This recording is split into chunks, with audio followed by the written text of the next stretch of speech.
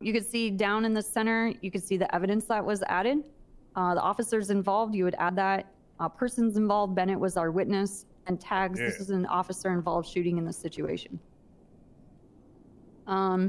So he wrote, Deputy Downing responding to a call for an explosion. He arrived on scene, witnessed Trooper Copper with a gun in her hand and put her in cuffs. Deputy Downing took out his flashlight and found casings surrounding the exploding car. What the fuck is... Being GSR what tested, is that? Copper came back positive. On being searched, she was found to have a gas can.